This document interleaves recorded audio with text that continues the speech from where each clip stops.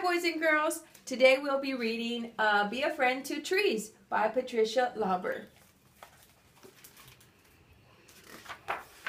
Be a friend to trees.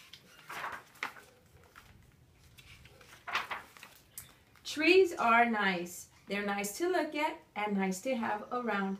Look, if you look outside my backyard, see there's a big, huge tree out there. I love having that tree. Trees are also useful. Both people and animals need trees of all kinds, sizes, and shapes.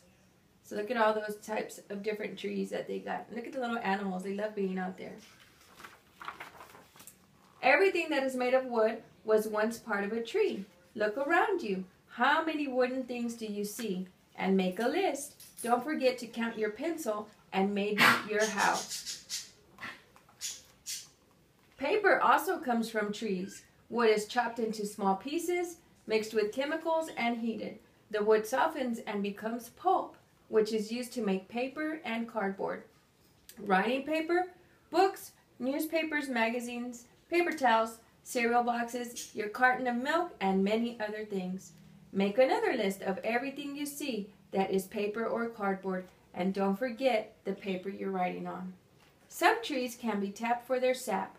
Sap from different trees is used to make maple syrup, which you can use for your pancakes. Chewing gum, what you use when y'all chew, and that tastes really good and make bubbles. Soap to wash your body or your hair. Paint thinner and rubber.